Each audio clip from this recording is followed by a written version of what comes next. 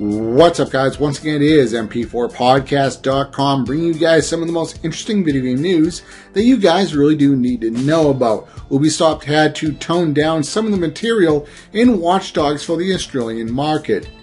They had to tone down the sex scenes and so on to get the game passed so they could put the game on Australian store shelves in GameStop and other stores. I don't know the retailers over there in Australia, but you get the point.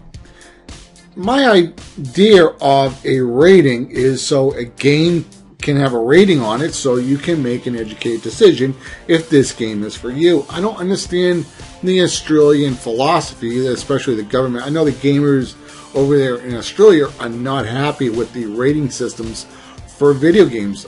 So what if there is some sex stuff in there or some violent stuff in there? You slap an 18 plus whatever on the game, and you have to be that age to buy the game. Why is that such a big deal? I just don't get it. So why is Australia so tight about this? I feel that the Australian politicians who are running the country over there are really behind the times. They're so far behind the times, it's almost ridiculous. I mean, I just can't fathom why they're like this over there in that country. And, for the most part, 99% of Australia seems like it's a really normal place to live. I mean, it doesn't seem like it's a crazy place or anything like that. It just seems that whoever wrote the rules or the laws or whatever for video game rating system is retarded. I mean, I remember something about like they weren't going to let the new Mortal Kombat game that came out for PS3 and Xbox 360 over there. I mean, because of some of the blood and violence, and it's just retarded. I mean, really, I think what gamers should do over there in Australia, you guys should all, make a plan and protest outside your capital, whatever you call it, your White House. I'm not sure what they call it over there, but you get the point. Go over there and speak your mind. Go to these politicians' homes and protest outside their homes.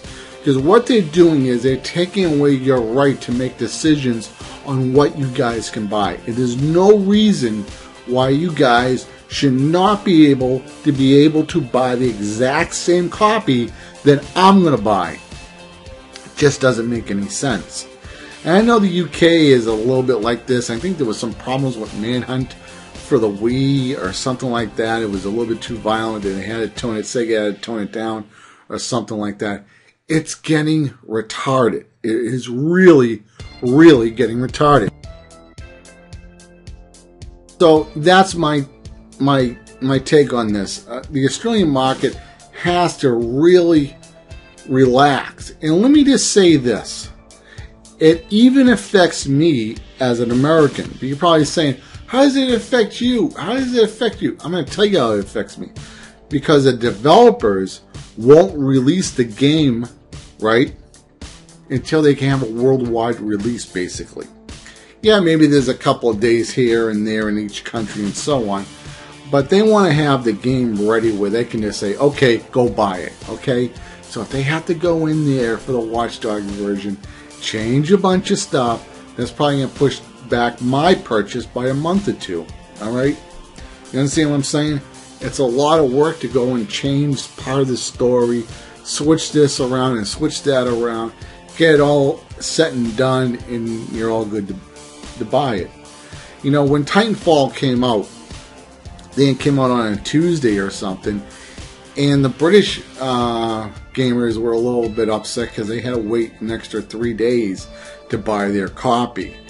And there's reasons for that because of the way the distribution with retailers. I think video games get released on Tuesday, movies I think a Thursday. So maybe over there in the UK they may get movies released early, or music. I think music is on Wednesday. That's when the retailers, they release everything on Wednesday. I think it's music. Video games are Tuesday, and I think movies are Thursday. And I think that's just so, they just keep consumers coming back to the store. Every Thursday, there will be new DVDs and Blu-rays on the shelf. Same with video games. Every Tuesday, there'll be new games. So it's not like, oh, this game coming out this. I just know to go to GameStop on Tuesday, and I'll see that there's new titles on the shelf. So in the UK, their day is probably Friday, where gamers know, hey, time to go to GameStop. It's Friday. There'll be new stuff on the shelf. So that's my take on this thing. You Australian guys and girls need to really stop protesting this stuff, because they're taking away your rights. And by Australia doing this, and even other countries, they're messing up the timeline for the developers, because the developer doesn't want to release Watch Dogs over here and then 3 months in your country. Alright, because then the reviews come out, and then if the game sucks, and when it comes out in your country, they're not going to buy it. Okay? It affects everybody. So once again, guys, this has been mp4podcast.com signing out. If you enjoyed this video, please hit that subscribe button, hit the like button. Let me know what you guys think below in the comments. And, yeah, let me know what you guys are thinking, because I like to read the comments. You know what I'm saying? Take care, guys. I'm just goofing around. Later, guys. Bye.